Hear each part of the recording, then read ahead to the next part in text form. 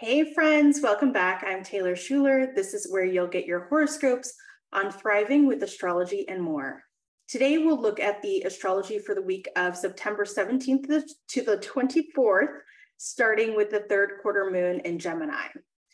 This week has a tone of coming together to make the world a better place, kind of my favorite thing, and making sure we're not doing the most at the same time. So we start off on September 17th with this third quarter moon that is going to be exact at the degree that Mars will reach when it stations direct on January 13th of 2023. So it's kind of like a deja vu thing that's going to happen. Something hasn't happened yet, but it's being reflective about the thing that you somehow know is going to happen.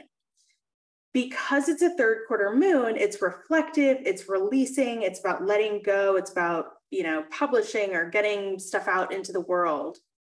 And when we're talking about growing things, when we cultivate the soil on a disseminating moon like this, it helps to cut back weeds or excessive things that we don't want that suck our energy and resources away from us. So keep this energy in mind as we go through the rest of the transits for the next week.